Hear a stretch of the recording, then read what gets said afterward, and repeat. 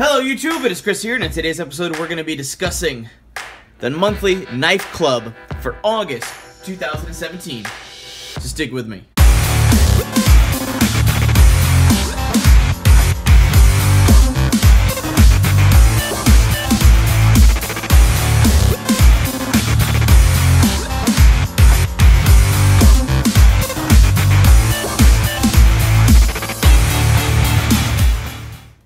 Welcome back everybody, and thank you for sticking with me. Like I said, today we're going to be discussing the monthly knife club for August 2017. Now, over the past 2 months, I've done reviews on these, and the first one was pretty lackluster.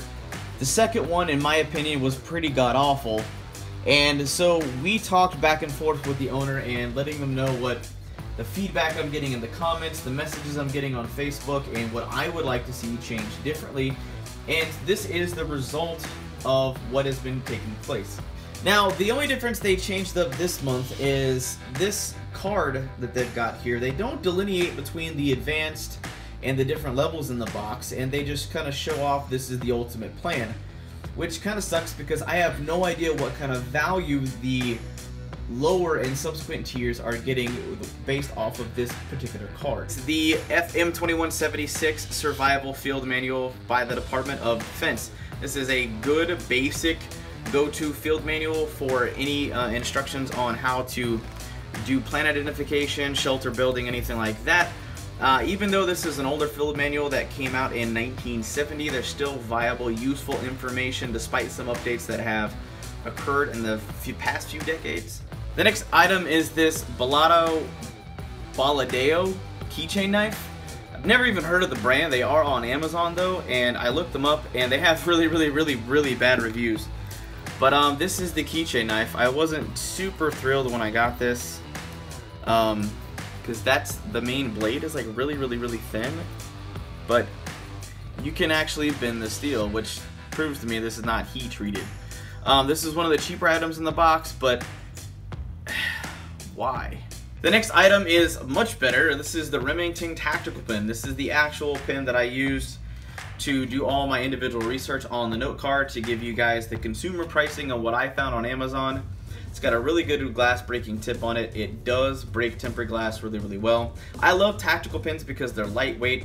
They're a good writing implement, but if you need it in an emergency like a vehicular accident, or you do need it in a very quick pinch to use it in a self-defense situation and then run away and get out of there, this is definitely handy to have on you at all times. The next item up is this SOG Spirit Spearhead. I actually like this thing. This is made of 420 high carbon steel that it has a black coating on it. I enjoy the fact for a very budget friendly little tool. This is very versatile. This could be very useful in a survival situation. You do have a small kind of stabbing point. You could use this for spear fishing for something really big. But in addition to that, SOG try to kind of think ahead. So if you catch yourself in an urban survival situation, this is actually fitted for the same size screws you would find on a standard like wooden broom handle, and you can basically just thread it on there, or you can use a stick to go through there. However, as for people who like to use recreational knife throwing, this is a lot of fun to throw, and it was really easy. I am not a knife thrower by any means, and it only took me just a couple minutes to start sticking this pretty reliably from about 10 to 15 feet away. Now they have this rated at $29 value. This is something I need to talk on, and that they even denote here that it was $51 on SOG's website. However, when I went to Amazon, I did the price match and did some research. It's only $17.99. So that is one of the few prices that are drastically way over inflated, but for most of the other items, they're pretty on par with what I found on Amazon. The next item in the box is this solar-powered Brinkmann flashlight.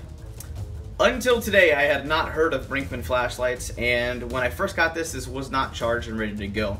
This has a charging unit that you actually have to plug into the wall to charge it up, or you could use the solar panels outside. I haven't had it long enough to check out the solar panels and the usefulness, but that is the flashlight. The only mode. I already spoke to the owner about it, and I was a little disappointed due to the fact that I did some initial testing at the same distance inside my house, And this flashlight, this is the keychain flashlight. This is the Photon, which is a $10 flashlight keychain light. This is a really versatile light for survival situations and emergencies. It only costs about 10 bucks and is way brighter than that big old honkin' plastic thing. But to take it a step farther, this is a single AAA battery flashlight from LumenTop. And this particular flashlight on its medium setting, and this is the high setting, are far, far brighter.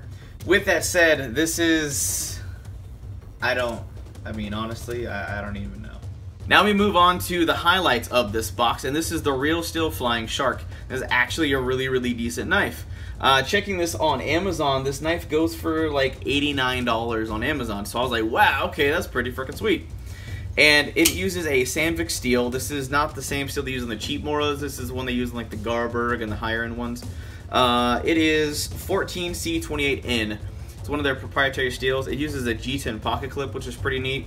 I got a frame lock sporting here with the flipper design, but there is this locking mechanism right here that prevents any travel from the frame lock, so you have a more secure handling during usage, which is kind of nice during your tasks. During testing, it didn't come overly sharp. However, because of the steel and the ease of sharpening and the overall usefulness, this shouldn't be too difficult to put a good edge on it. And the other star of this box is the Kaiser Kyrie, or Kyrie, K-Y-R-E. This is another flipper design sporting VG10 and G10 handle scales. This has basically an older brother that sports S35VN and titanium.